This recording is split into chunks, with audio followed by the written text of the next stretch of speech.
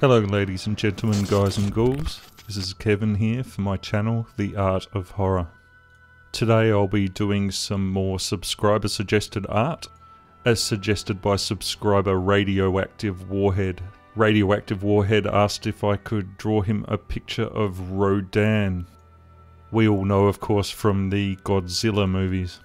So I hope you don't mind Radioactive, but I thought I'd try something a bit different today and take the old VR out and give Tilt Brush a whirl. I'll be picking up a more detailed sculpting program for VR in the next week or so, and I'm going to be keen to try and create some creatures within that. But Tilt Brush is the closest thing that I have to it right now. And there's something about the look of Tilt Brush as well that I really enjoy using. It creates a very unique look.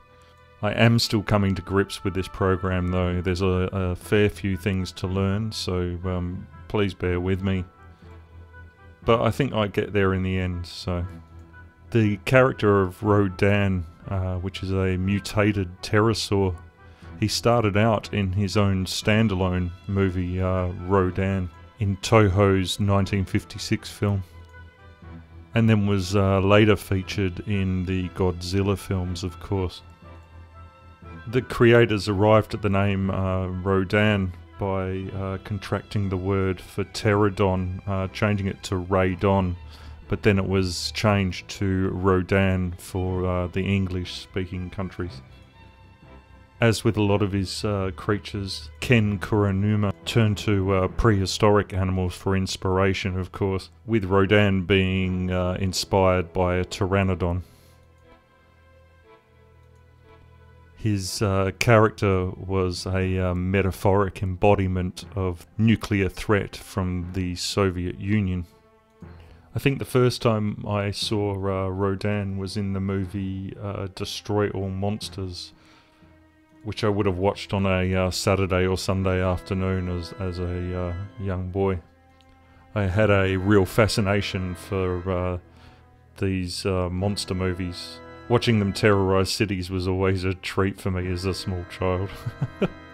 Rodan will be making another appearance soon in Godzilla King of the Monsters, coming out in 2019. And my inner child is definitely pleased to see the Godzilla movies making a huge comeback over the last few years as well.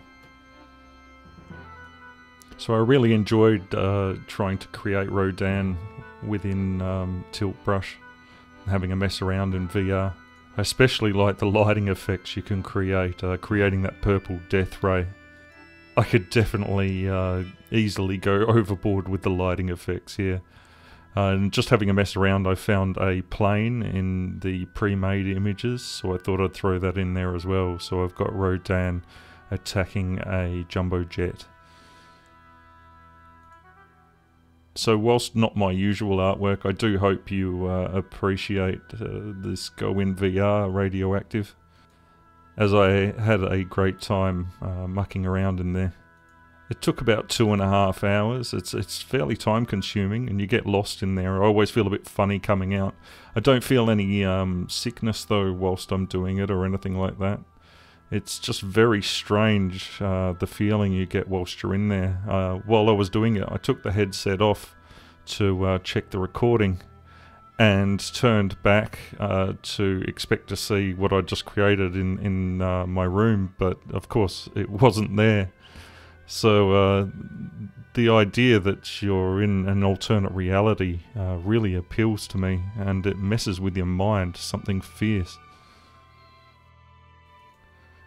If you'd like to see me create something, please feel free to suggest even the medium you'd like to see me use, as I have a fair few different tools at my disposal, from virtual reality to digital art to charcoals and paint and canvas and colour pencils. So whatever you'd like to see your art in, please feel free to throw me a challenge.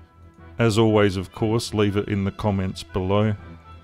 If you enjoyed this video, please feel free to hit the like button. As always, if you are new to the channel and you would like to see more from me, please hit that subscribe button as well. This has been Kevin for The Art of Horror. You all take care for now, and I'll see you next time. Thank you for watching.